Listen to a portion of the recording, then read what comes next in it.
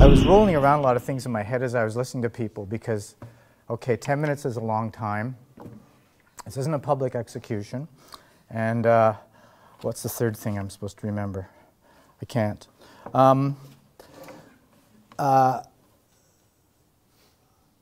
I grew up in a place that didn't really have much of a sense of itself. I mean, it didn't have a very high opinion of itself. It was just a small Ontario town, village, let's say, Millbrook, and farm people that lived around it, including my family. And one of the things as I was sitting here just listening to you talk was I just kept thinking and hearing the people from way back when I was doing interview. I think it was for the farm show in 1996, saying, why do you want to talk to us? Like, why do you want to talk to us? Like, we have nothing really, why would you want to get our opinion on anything? Which I found kind of interesting, like why is it like that in this country and why would it be like that in a rural area where somehow it's been inherited that people that live in villages and small towns and rural areas don't really matter and have nothing really to contribute of note. So that really touched me, and I think that's probably more than anything, because I also am really interested in the underdog, in what kind of compelled me to do what I've done. And I say compel, I think I choose that word, you know, carefully, because I have been compelled and obsessed and have been doing this for an awfully long time. And other than, I don't think I've been diagnosed as being psychotic or anything, but I think it's like for somebody to be that compelled and that obsessed over that many years on a project, if it's not something wrong with you, then one's hopefully it's not. But I just really wanted the stories of where I grew up to be communicated to a larger audience. And I've been fortunate that these stories are now being communicated to an incredibly large audience, and you might say right across the country, that we've touched people right across the country. I grew up in a farm, as I said. My mom died in 1990. I inherited the family farm. I had a background in doing different kinds of theater. Ian, I'm sure we'll talk a bit about some of the theater involved in Peterborough before the Fourth Line started. Work out in Western Canada with a lot of companies doing new work, like Theatre Network in Edmonton, Workshop West, Northern Light Theatre. Had some great years in Edmonton in the early 80s. I worked with Murray Schafer doing his large-scale outdoor productions, like The Greatest Show that was in here in Peterborough in the 80s.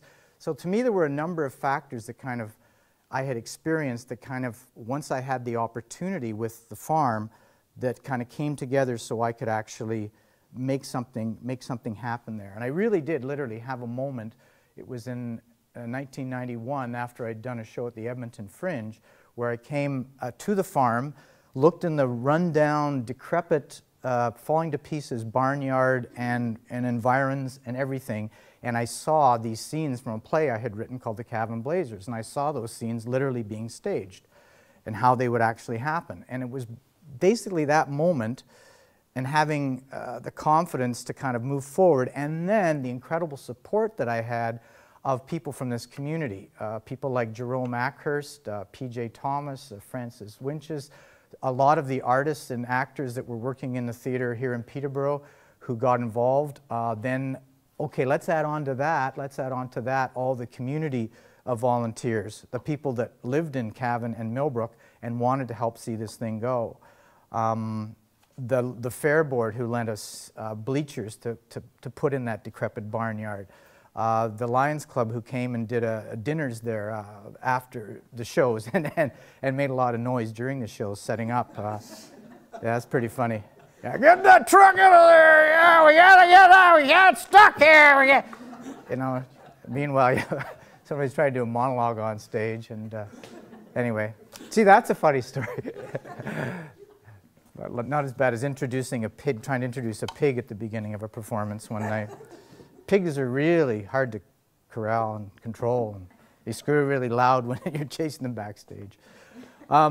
So it was always a real juxtaposition of a lot of factors. There was the community there, and all these artists, and the people that the stories were based on, and it was an amazing juxtaposition of forces. So we call it community-based professional theater. It's truly that, and our balance has always been the professionalism, the community side of it. And our ideas for plays continually come up and emerge out of the community. So I'm at an opening night in 2001 for, I think, the 5th production of the Cabin Blazers, and a man comes up to me and says, you know, my mother was never able to hug me, and, you know, I'd just like to talk to you a little bit about this background that she had coming as an orphan from England, you know, in you know, 1905 or 6 or something, and that was the Bernardo story, and that's where that essence came from. So our ideas tend to literally, I mean, this isn't an advertisement for Fourth Line. They actually do tend to come right out of the community, and it's partly listening, and it's partly being open to those stories. That man said to me, you know, in 1996, well, why do you want to talk to me about my stories? Like, they're not important. But they are important, because the stories of a place are like key to the place, and they're key to people feeling like they can connect and understand each other. When I talked about juxtapositions, imagine 1992, and imagine some of the artists there standing right beside the local farmers and the local shopkeepers, and imagine how different they were. You know, I can think of particular examples of actors and their lifestyle, let's say, and some of the local people. But they agreed to disagree, and they worked together in creating this incredible project, which is now we've created, I don't know, 30-ish kind of plays based on local history. We've got 7 or 8 in development.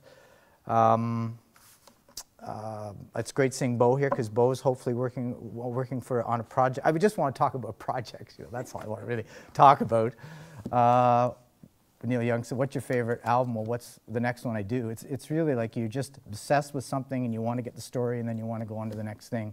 I'm working on one with Ian right now about First World War. It's just very exciting, and as we've developed our new play development program, and who's going to cut me off here at 10 minutes? You're going to do that, right? Yeah, okay. That's a gesture I was told not to use in my martial arts. When you're finished something, I used to go like that, and they said, don't go like that. That's actually too violent a gesture for the end of an exercise. Say just, yeah. We have a new play development program where we match playwrights to stories. And we start with something called a community reminiscence, where we gather people together to talk about a story or an issue. Most recent example would be a playwright, Maya Ardell, talking to people who were affected by the Quaker Oats explosion of 1916. So talking to descendants of people who were killed in that fire or affected by that. Alex Posh Golden talking to people from the Pontypool Jewish community about the resorts that existed there in the 20s, 30s, 40s, and 50s. Liana Brody's working for us right now on a play about wind turbines and all that stuff's going on in Southern Ontario. So we're gathering people for that.